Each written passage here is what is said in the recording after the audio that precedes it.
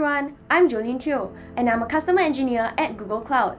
And welcome back to the Google Cloud Technical Guides for Startups, where we are creating a series of videos for technical enablement to help startups to start, build, and grow their businesses successfully and sustainably on Google Cloud. In our previous episode, we showed you how you can get started on Google Cloud. Today, we'll be moving on to our third stop, streamlining application development. We'll be covering first the basics of what exactly is serverless, and following that, I'll be introducing to you the portfolio of solutions available and when to choose which. I'll then share with you a little bit more about Cloud Run and also run through a demo as well. Right after, I'll be sharing with you some tips on how you can optimize both performance as well as cost. And last but not least, we'll be running through a sample application of an e-commerce platform together, as well as a customer case study. We'll then wrap up with some of the links that you can follow up with right after this video. So come on now, let's explore the land of the serverless together. First of all, we need to get our basics right. What does serverless mean? When you make use of a serverless infrastructure, it means that you're able to deploy and scale your applications more quickly and securely in a fully managed environment. This also means that your developers can focus on writing the code instead of having to worry about the infrastructure. This leads to faster time to market, which is definitely important for startups. On top of that, your workloads will automatically scale according to the traffic, and you only need to pay for what you consume. All in all, this enables faster and more secure development, deployment, as well as operations.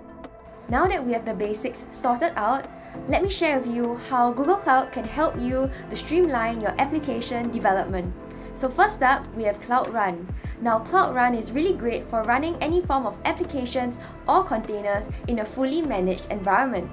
Next, we have Cloud Functions, which is definitely great for any event-driven applications. And last but not least, we have App Engine, which also can help to run applications in a fully managed environment. I'm pretty sure you must be wondering when to choose which. Well, I've got your back. Here are some of the most common use cases being compiled together for you to help you with your product decision making. And now, we're gonna zoom in to the latest addition, as well as a very popular one, which is Cloud Run. Cloud Run enables you to run your containerized applications on a managed compute platform quickly and securely, bringing you from containers to production within seconds. Write your code your way using your favorite languages such as Python, Ruby, Go, and many more. Not only that, with Cloud Run, you only have to pay for the resources that your startup consumes, and this means that you won't have to pay for over-provisioned resources. Cloud Run is also built upon the open standard Knative, which ensures the portability of your applications. And all of the above allows you to build your applications the way you want to. Right, it's about time to give you a tour. Now on to the demo! In this demonstration, we'll be creating a Cloud Run service with the use of a container image being built. We'll then explore versioning as well as traffic splitting. Now, for today, we'll be making use of a sample application, which is a simple meme generator service. How it works is that it takes in an upper text, a bottom text, as well as an image in the URL bar in order to create a meme. Now, you can follow along with your own application or make use of a sample one in the description box below. Alright, let's jump into the first two sections. First, let's begin by taking a look at the application code. Here, you can see the application code, and remember that you can code in any of your favorite languages such as Python, Ruby, Go, and many more. And over here, we can see the meme generator service works by first taking in an upper text, a bottom text, as well as an image URL in order to create and generate a meme. And next, over here, we also have a Docker file that defines the base image where it's all being packaged into a container. Next, I'm going to show you how easy it is to build the container image by using the builds command. Alright, we're going to speed this up part a little bit until it's being done. And now it's done. And now we're going to deploy this onto Cloud Run. Alright, now we're going to navigate over to Cloud Run. And here we are right now in Cloud Run, and to create a new Cloud Run service, you can simply click on the Create Service button. And over here, you can give your service a name, select the region, as well as select the container image that you want to deploy. In this case, we'll be selecting the container image that we have just built. Following that, you can just click on Create in order to deploy. Now, we have our container image running on Cloud Run. And here, we have our application up and running. As you can see, you have all of the information that you may need right at your fingertips. From the managing of your revisions, which we'll get into shortly, metrics, logs, and many more, making it really easy for your startup to manage. And right now, we're going to check out our application simply by clicking on the URL. And here, we can see that our service is up and running. We can simply click on an example to see how the application works. And now, we're going to test it out too, simply by adding in and editing the upper text, bottom text, as well as image URL to generate a new meme. And there we have it.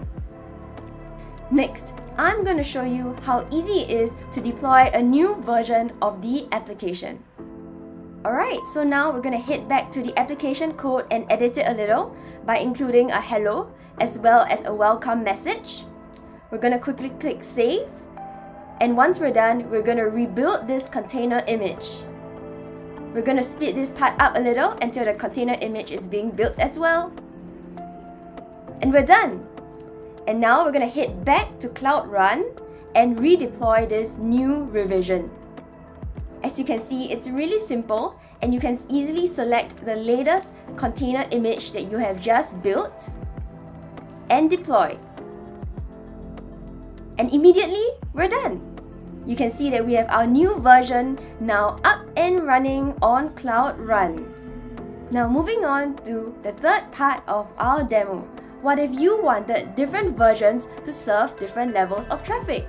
Let's take a final look at traffic splitting. With Cloud Run, it is extremely easy to manage your traffic for the different revisions that you may have.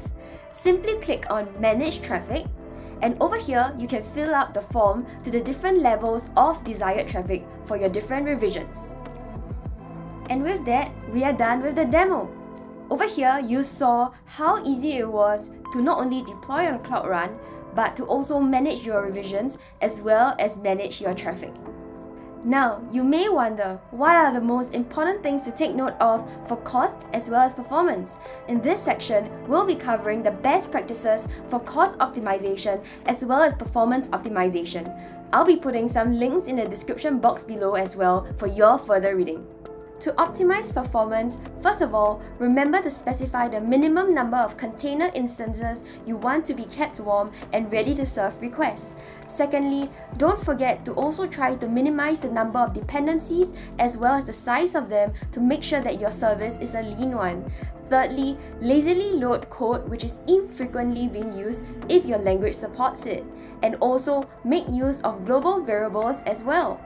The initialization of global variables occurs during the startup, which can severely increase the code start time. Now, one great example of a variable that is expensive to initialize would be the database connections.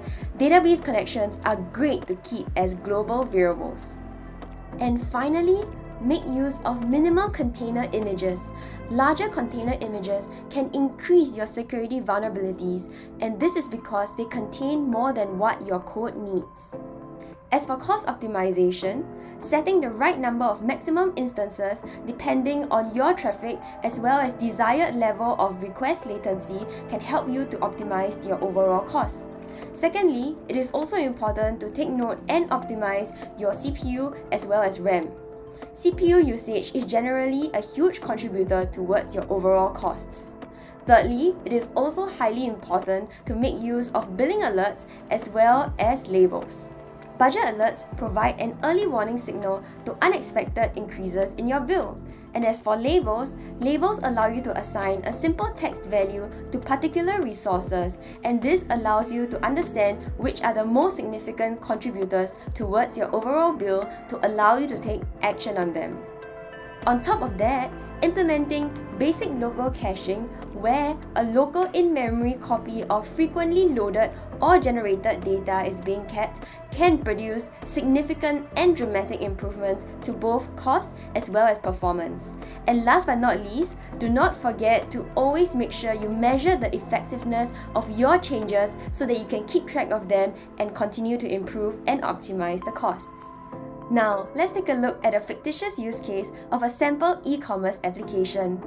When an order is being first placed on the front end, which is being deployed on Cloud Run receives the request and sends it over to PubSub, which is an asynchronous messaging service. The subsequent microservices, which are also deployed on Cloud Run, can then subscribe to these PubSub events. These microservices can then make calls to the other parts of the architecture, as you can see the examples over here. And if we wanted to take a look at a real-life example, we have Arabesk AI. Arabesk AI provides AI-driven asset management, and amongst other incredible results, they were able to reduce their server costs with Cloud Run. And not only that, they were also able to automate infrastructure management, resulting in higher productivity. All in all, Google Cloud is able to help you with the streamlining of your application development. Now, I hope that today's session has given you a good understanding and overview, as well as how you can get started. And after this video, if you are keen to find out more and you cannot get enough of application development, feel free to check out the suggestions here, as well as the links in the description below. And in the next episode, you will be able to learn more about containerization, how to deploy on the Google Kubernetes engine, optimization of performance, as well as look through a sample architecture as well as a customer case study. Alright, and that's a wrap for today. See you in the next video.